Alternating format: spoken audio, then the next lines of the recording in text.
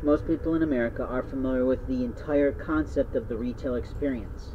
They've been experiencing it since the time they were age 2 or 3 when they went to the store, probably with their parents or friends or other people and more. My point is in telling you this is that there's a standard in our industry of how people are served.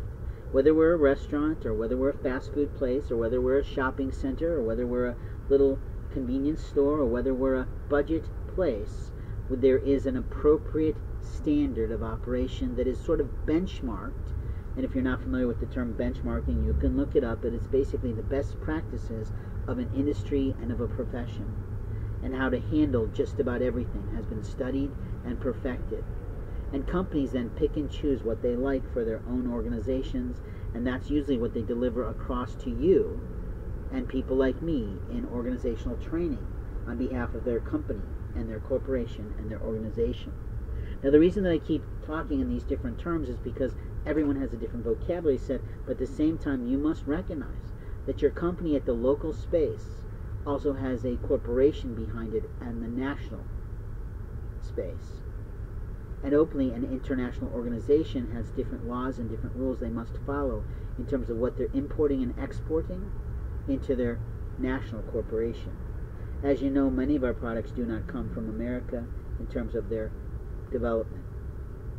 Manufacturing is America Inc. So we're just going to remind you of that. But as we talk about professional standards of conduct, what I'm going to talk to you about is what is and isn't acceptable on the job. You may not mouth off to customers, you probably are aware of that, and yet every year employees get smacked and fired for doing just that.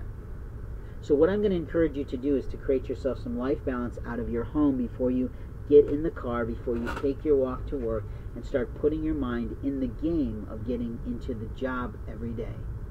What that means is you have to find a way to feed yourself appropriately to your own cellular health so that you are in a proper mood every day. At the same time, I want you to think about reading some sort of book or watching some sort of footage or doing something in music to get your soul uplifted for the day. Beyond that, when you're on this job, we expect you to be in a jovial, helpful, and not a flippant, attitudinal mode and mood. And what I mean is that people will come at you from all walks of life and all types of education, and you need to be prepared to listen. Because the gift of listening is what we do in our shop. We will, of course, have regular customers, and this is a point you must grasp. What is the number one function of business? Every business across America has a simple function, and that function is to get and keep or maintain customers. Create loyal clients. Pretty straightforward, pretty simple, isn't it? Your job as a representation of our company locally and a representation of our corporation globally and a representative of our vendors is to get and keep customers.